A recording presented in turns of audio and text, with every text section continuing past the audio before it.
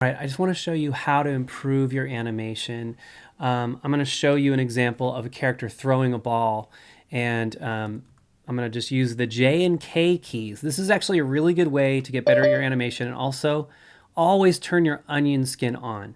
This is going to help you improve your animation a lot. So I want to show you some things about this animation that are, okay, I'm going to hit play just so you can watch it. Okay, so the ball just kind of like levitates across the screen and you really don't see it even getting thrown. And I'm gonna explain why, because in my mind it looked good. Like here's my guy, he's picking the ball up, he throws it, goes across the screen, and he's happy with himself, okay? But we're going to insert some frames to make this better. One, any motion this large, we're animating at 12 frames per second. So an action that takes 1 second might need to have 12 frames to look natural. So I'm going to just go ahead and I'm going to duplicate this frame. So there's 2 of it now. And I'm going to take the arm and I'm going to use the selection tool, which is already selected. I'm going to highlight the arm and the ball, and I'm going to tilt them up, and then I'm going to make sure to put the arm back right there so it's connected.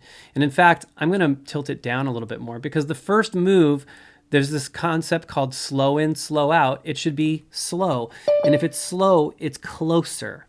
Okay, and the sound you hear in the background is my Zoom class slowly filling up with students. So I'm going to go ahead, and I don't need to hit duplicate now, but I can. In fact, I might hit duplicate because I'm going to try to get it so that it's closer to that spot. So I'm going to grab the arm again. By a pro tip, you can group the arm and the ball so that you're moving one object. I'm going to turn it, but then I'm also going to reconnect the arm right there. And see how I moved it a little bit further? The first one was more overlapped and this one isn't as much because it's picking up speed. So I'm going to duplicate it. Okay, and then I'm going to take it and I'm going to do it a little bit more. See, that's going to look better when it moves up to that hand position. And then I'm going to duplicate it. I'm going to do one more that's like almost there. That was maybe too much. Yeah, I'm going to rotate a little bit more. So it's almost like right where it's ending at, okay? And I'm going to hit play and let's just watch. See, the throw already looks better than what we had. Like you can see what's happening.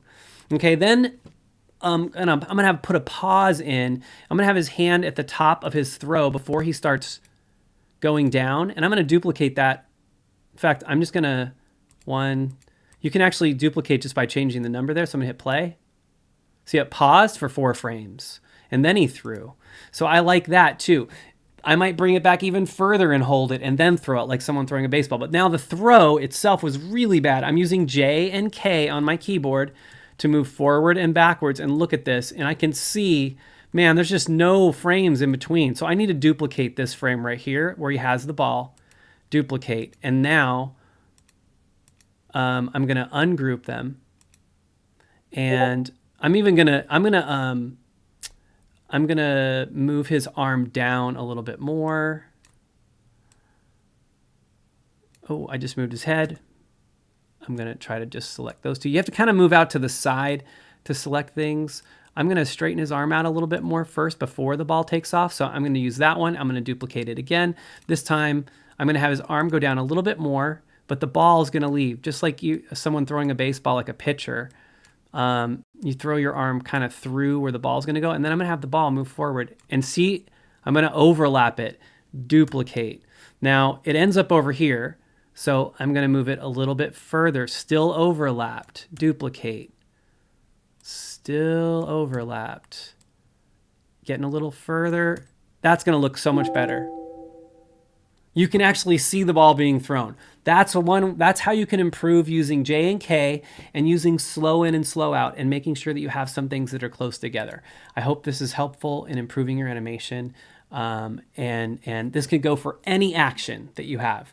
Having some stops or pauses by putting more frames and then filling in between a little bit. They do not need to be perfectly even in between, but they do need to be overlapped when they start the action and then spread out. All right, I'm going to stop right there.